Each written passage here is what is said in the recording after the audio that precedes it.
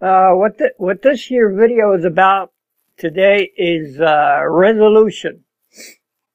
Nothing to do with grandma's resolution to quit drinking. For the new year, it's we know that never works.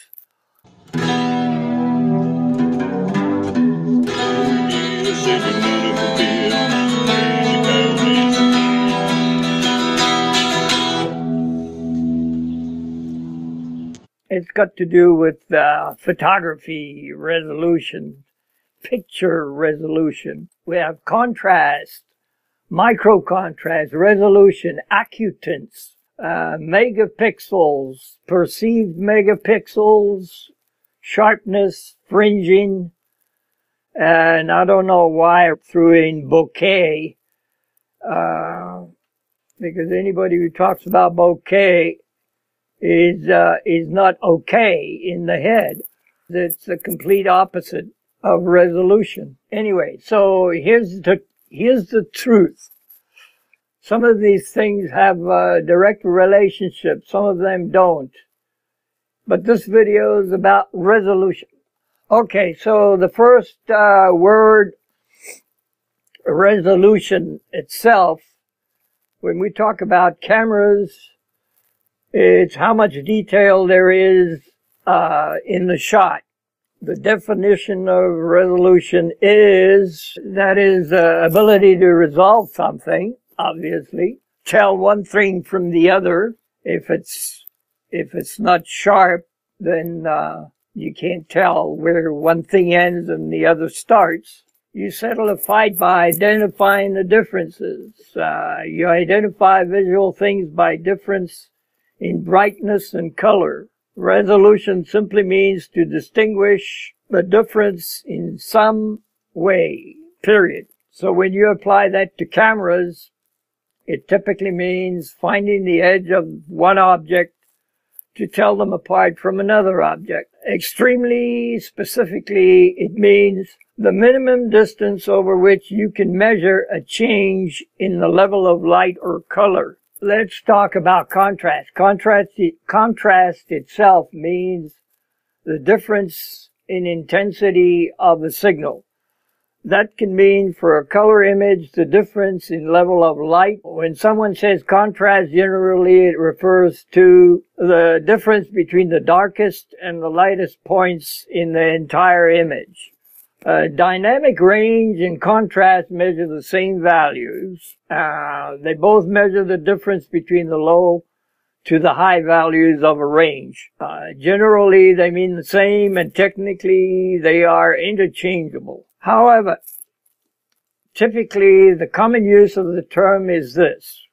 Contrast is used only to do with the low to the high value in the image as a whole. And dynamic range is typically used to define the maximum capability of a sensor. Since they measure the same thing, it should be obvious to you that your contrast of your image will never be larger than the dynamic range of your sensor, unless you Photoshop it, of course. So now we understand contrast is the difference between high and low values. And maximum resolution is the minimum distance we can measure the change between two different amplitude values or contrasting values showing different levels of light or color in the next door pixels or measurements, no matter how small the change in contrast. Let's talk about these terms microcontrast and acutance. Acutance, that's really a new word, frankly, that I'd never heard. Both terms refer to the difference in contrast at the smallest possible scale, not the image as a whole. There is more to this. I'll get it, hang on. But for now, there's actually more to this. But for now, it's almost just a synonym for resolution, but weighted by contrast, nothing more. They both mean the same exact thing, There are no measurements that exist anywhere that can be applied equally to the word microcontrast that don't mean the same thing as amplitude or color change in respect to resolution. A comparison with geography here, I don't know. For an analogy, consider geography. Resolution measures the minimum distance that a change in elevation can measure. Acutance measures the height change across that distance. Directly related measurements, not a total independent value. A mountain has a high contrast. A cliff has a high acutance. Stair steps have high resolution without having high acutance. But sometimes the term microcontrast is misused because microcontrast is a term that is so infrequently used. Sometimes it refers to the context of contrast. So let's get back in contrast a bit. Acutance. What the fucking word that is? When Adobe created Acutance control in Photoshop, it was so confusing that people just ended up calling it Sharpness control and setting. I don't use Adobe, whatever they call it, Lightroom or... Why is Adobe renaming something incorrectly, you ask? Good damn question. When you turn up in Photoshop, what it does is find the edges, the points that have drastic difference between low and high values, and then ramp up the highs and lower the lows. So you'll get your contrast.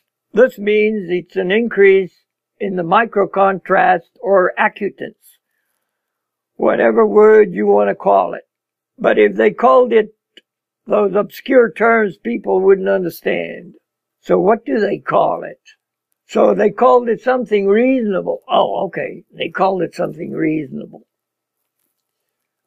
The perceived contrast. Okay.